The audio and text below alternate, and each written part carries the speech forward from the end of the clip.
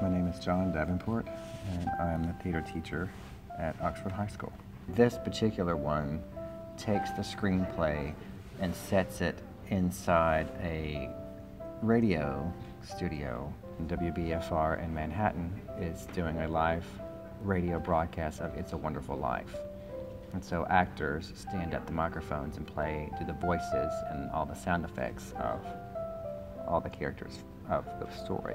I'm Hayden Overby. I'm an 11th grader at Oxford High School. I'm here as the guy who is playing George Bailey.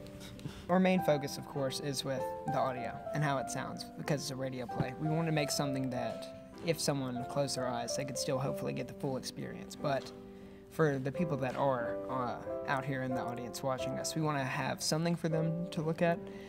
We have a couple scenes where the actors get to share a couple moments, whether it's over the coffee or people are bringing in gifts as if there's like a secret Santa or something going on, as well as the gestures with the sound effects.